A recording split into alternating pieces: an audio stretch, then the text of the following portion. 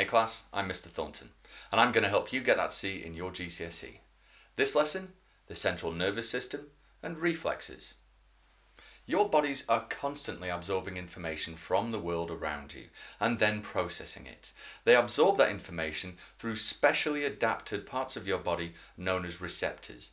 And there are all sorts of different types of receptors covering all those sensory systems which you're probably fairly familiar with. So in your eyes, for example, there are light sensitive cells, similar to other animal cells with a cell membrane and a cytoplasm and a nucleus, but they're sensitive to light. So those are the light receptors. Inside your ears, there are receptors that are sensitive to sound. There are also receptors which are sensitive to which way up you are inside the semicircular canals in your inner ear. So you can use those to figure out your balance. There are receptors in your nose and in your mouth that are sensitive to chemicals which give you your sense of taste and your sense of smell. And there are various receptors in your skin which are sensitive not just to things like pressure but also to things like temperature as well. Now, all that information needs to be processed by your central nervous system, but first it needs to get there. So let's take as an example the information travelling from the tip of your finger to your brain. If you touch a surface with the tip of your finger, that information which is picked up by the receptors in the tip of your finger then needs to travel along a series of nerve cells going up your arm, into your spine, and then up your spinal cord and into your brain for your brain to be able to interpret it. That's the route that sensory information is going to take.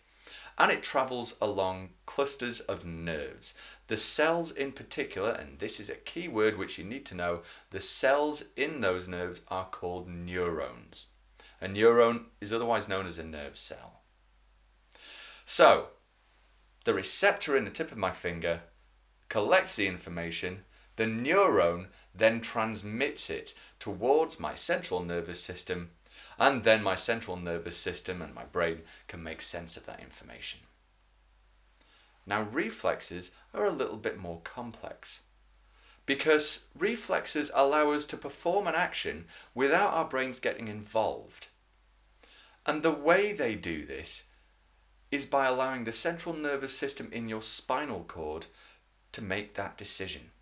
Let's run through the process of a reflex and let's see the entire central nervous system in action. As an example, we'll take what would happen if you were to touch a hot object. Here we'll take a candle flame. As your finger approaches the candle flame, receptors in the tip of your finger detect the heat. The receptors send that information down a neuron towards the central nervous system. The type of neuron which is used for sensing information and dealing with sensory information is called a sensory neuron. When the information passing along the neuron reaches the central nervous system, it needs to pass on that information to another neuron. The point where two neurons join together is called a synapse, and the message is passed across the synapse chemically.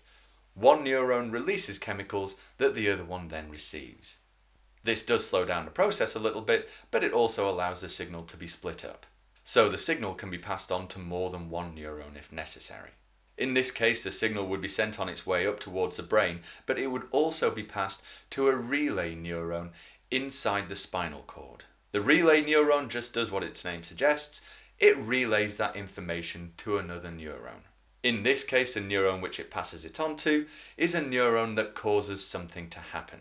And again, these two neurons are joined by a synapse. In the case of touching something hot, you're probably going to want the muscles in your arm to jerk your arm away from that hot object. The neurons which connect to your muscles and tell your muscles to move are known as motor neurons. Try and remember that a motor causes things to move, while a motor neuron is what triggers your muscles to move. Finally, that motor neuron sends the signal back down to the muscle which we want to move. This muscle is called an effector. By the time the original signal has reached your brain, it can also have gone down the motor neuron and caused your arm to jerk out of the way automatically. This is a reflex action. This whole process is known as a reflex arc, and let's just run through that quickly one more time, just so that you get familiar with it. The receptor detects the hot object. It passes that information to a sensory neuron. The sensory neuron passes the information via a synapse to a relay neuron. The relay neuron passes the information via another synapse to a motor neuron, and the motor neuron passes the information to an effector such as a muscle, which causes you to jerk your hand out of the way. That's almost everything which you need to know. There's just one more thing which you need to be aware of, and that is that the effector isn't always going to be a muscle. It could also be a gland. A good example is the adrenal gland, which releases adrenaline into your system. You don't need to worry about any more detail than that. That is everything that you need to be aware of about the central nervous system and reflexes. Good luck in your GCSEs, everyone. And if this video was useful to you, please use the buttons below to like, subscribe, or share it with anyone else you think could also use a little help. Thanks for watching.